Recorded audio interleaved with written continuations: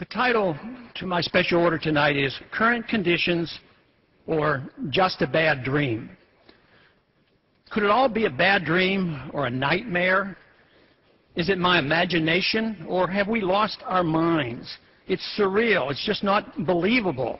A grand absurdity, a great deception, a delusion of momentous proportions. Based on preposterous notions and on ideas whose time should never have come. Simplicity, grossly distorted and complicated. Insanity, passed off as logic. Grandiose schemes built on falsehoods with the morality of Ponzi and Madoff. Evil described as virtue. Ignorance pawned off as wisdom.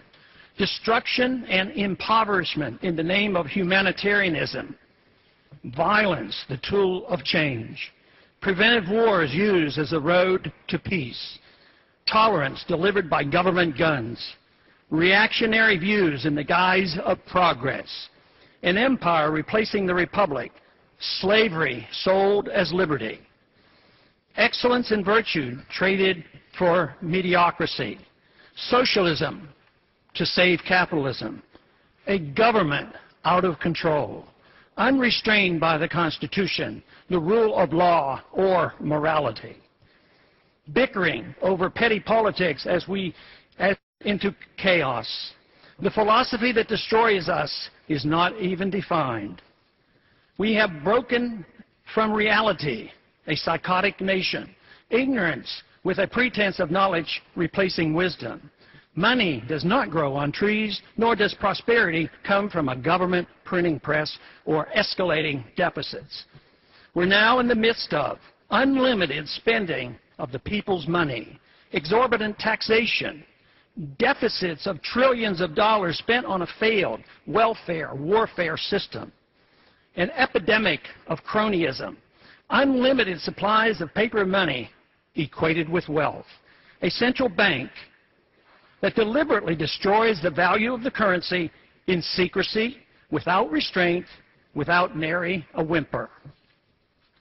Yet, cheered on by the pseudo-capitalists of Wall Street, the military-industrial complex, and Detroit. We police our world empire with troops on 700 bases and in 130 countries around the world. A dangerous war now spreads throughout the Middle East and Central Asia. Thousands of innocent people being killed as we become known as the torturers of the 21st century.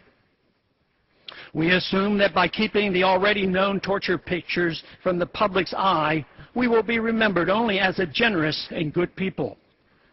If our enemies want to attack us only because we are free and rich, proof of torture would be irrelevant. The sad part of all this is that we have forgotten what made America great, good, and prosperous. We need to quickly refresh our memories and once again reinvigorate our love, understanding, and confidence in liberty. The status quo cannot be maintained considering the current conditions. Violence and lost liberty will result without some revolutionary thinking. We must escape from the madness of crowds now gathering. The good news is the reversal is achievable through peaceful and intellectual means, and fortunately, the number of those who care are growing exponentially. Of course, it could all be a bad dream, a nightmare, and that I'm seriously mistaken, overreacting, and that my worries are unfounded. I hope so, but just in case, we ought to prepare ourselves for revolutionary changes in the not-too-distant future.